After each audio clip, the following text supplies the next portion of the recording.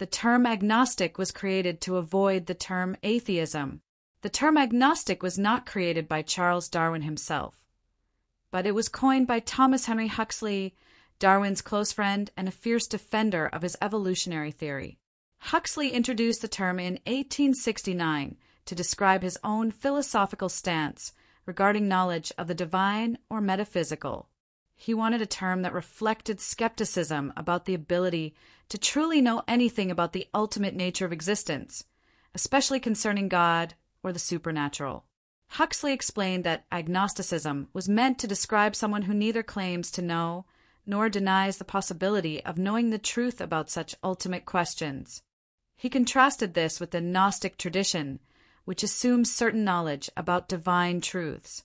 While Darwin himself was reticent about discussing religion or his personal beliefs, his theory of natural selection undoubtedly provoked widespread theological debate.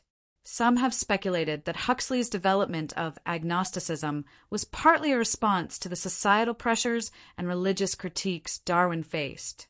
The term provided a way to discuss belief and skepticism without outright rejecting or affirming religious doctrines, which suited the intellectual climate of the time. Darwin, for his part, often referred to himself as an agnostic in later years, particularly in private letters, though he avoided public controversy on the matter.